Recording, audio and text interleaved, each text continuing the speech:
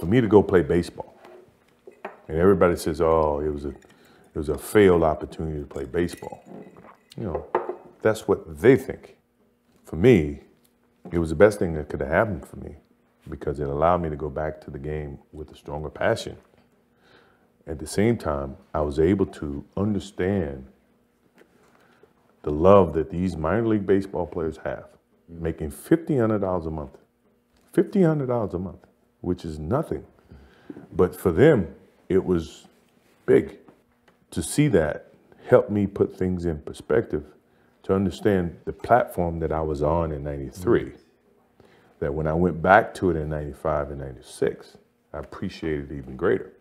So when we won those championships and we went through those things mattered to me far greater than what I did in '91, '92, '93.